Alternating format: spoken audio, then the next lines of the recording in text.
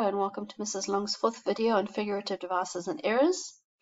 As in the previous three videos, you'll note that after learning about these devices, you should be able to give the definition of each device, and then once given the definition, be able to identify the device, recognize the device used in different contexts, and then explain the effect of the device in the given context.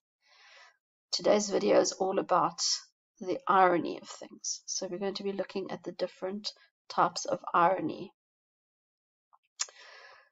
Please remember that irony is all about opposites, and often people get confused between coincidence and irony. Coincidence is not irony. Irony is about the subversion of expectations. So you expect something, and then your expectation is subverted. That is ironic.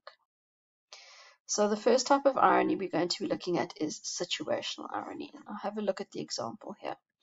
We've got a lovely Far Side comic of a young man who is trying to enter the school, Midvale School for the Gifted, and he's putting a lot of effort into pushing a door that is clearly labeled pull.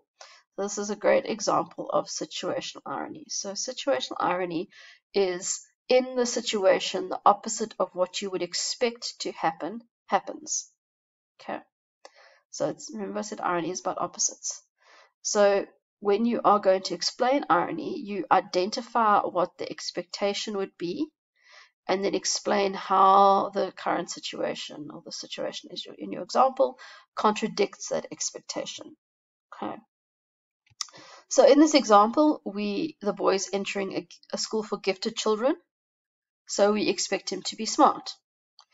However, he's trying to push a door that is clearly, very clearly, labeled pull, which brings his intelligence into question. So we would expect a child attending a school for the gifted to be able to read a simple sign that's very clearly on a door, and so it makes it funny, and we have a little giggle at this poor person's expense. That is situational irony. So as with all the previous videos, what you're going to do is you are going to pause the video at this point, have a look at the example, and then once you feel like you've given it a good bash at explaining it, then you can carry on playing the video to see how right you were. Okay, so in this example, we've got John in the Garfield comic asking Garfield, why don't cats play fetch? And Garfield sniffs like that. He coughs, he gives a burp, can't do one on command, sorry. Although my dog is sitting very close to the microphone, so you never know what's going to happen. And then he walks away scratching himself, and he says, we have too much dignity. That's referring to why cats don't play fetch. Right, so obviously, oh, sorry, yes, that is an offshoot of the dog sitting too close to the computer that she sat on my mouse. Okay, so the situational irony here is that Garfield says that cats have too much dignity to play fetch, so you would expect him to behave in a manner that is dignified and poised. However, he subverts that expectation by burping, coughing, sniffing, and scratching his behind in public, which are undignified things to do. So the expectation is that he is going to be dignified because he refuses to play fetch, but he does all of these things that are undignified and therefore making the situation ironic. Right, now we can move on to the verbal irony. So let's have a look at our example here. So we've got a gentleman who's pressing an elevator button, and the woman behind him says, congratulations, you broke the code. If you press the elevator button 3 times after it's already been pressed, it goes into hurry mode. Okay. So if a situational irony is when the opposite of what you expect happens, verbal irony is when you say something but you mean the opposite of what you say. Okay.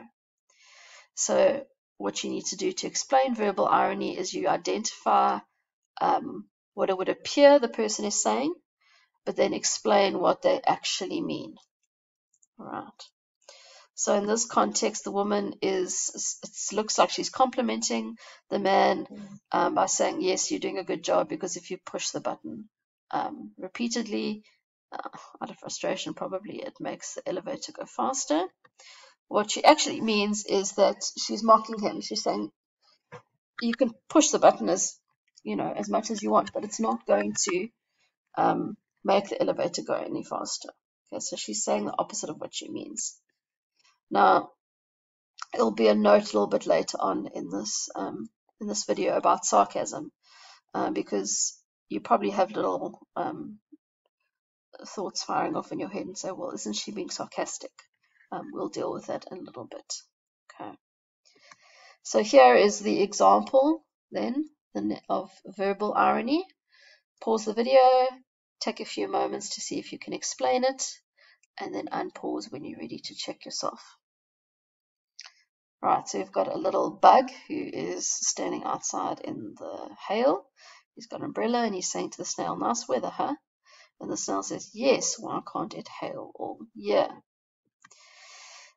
Now, I think actually both of what they say is ironic, because although the snail is smiling, so maybe, I mean, the bug is smiling, maybe he is enjoying the weather. But anyway, the snail certainly doesn't mean what he's saying.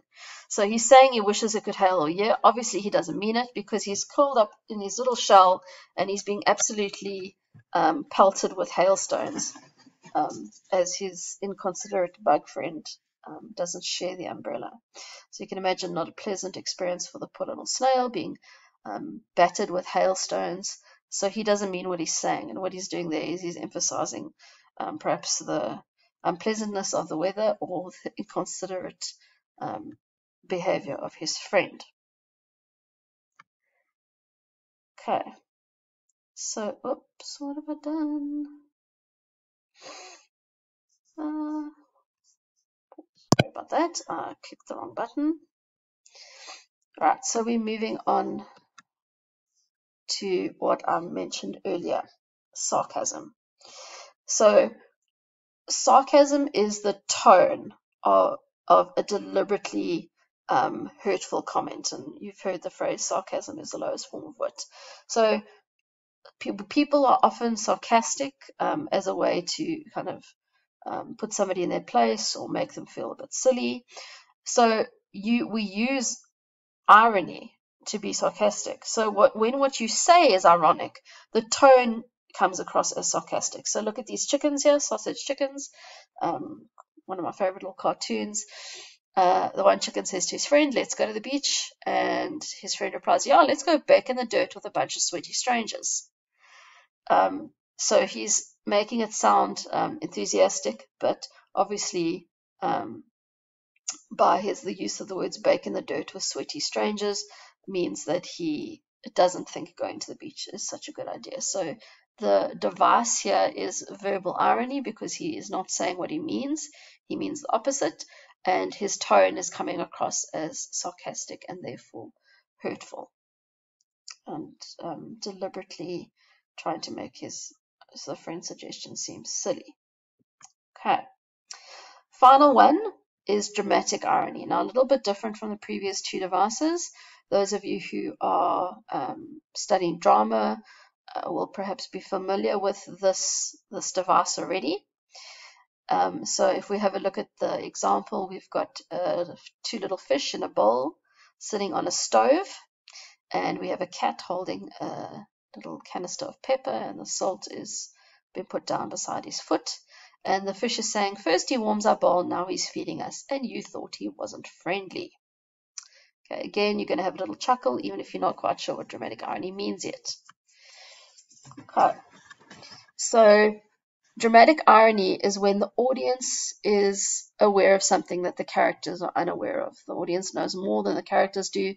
You would have probably had this experience watching TV or theatre, where you feel frustrated because the character is just being completely oblivious, and you actually want to shout and say, no, it's this or it's that. The killer's behind you. Don't run up the stairs, go out the front door. Okay, so what you need to do when you're explaining dramatic irony is you need to identify what the characters think is happening, and then explain what the audience knows to be true by referring to what is actually happening, what is clearly happening. So here we have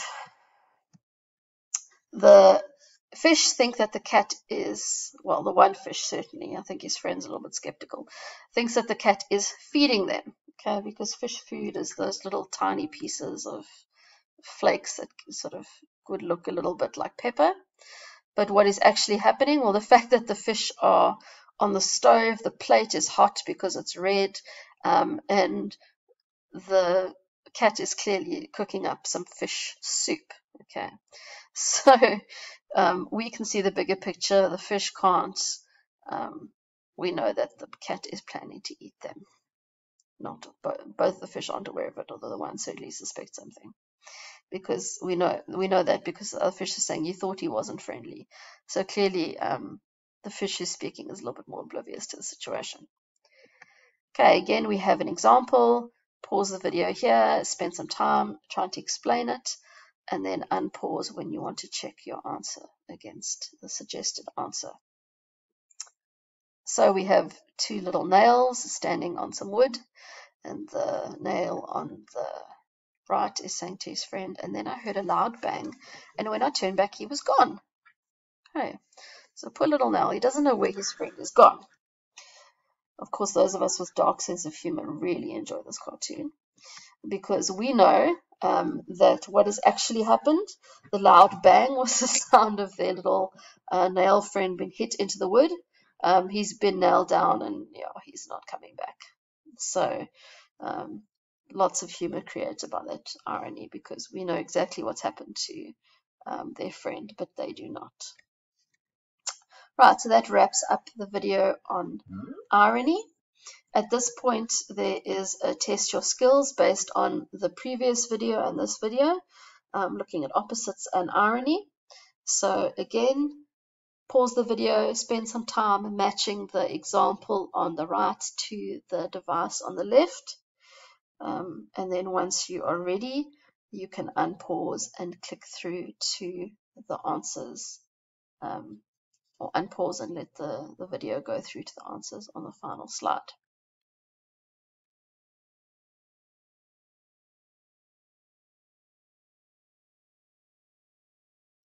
Right, I hope you're feeling a little bit more confident with that. If not, remember we are going to be doing quite a few more examples in class.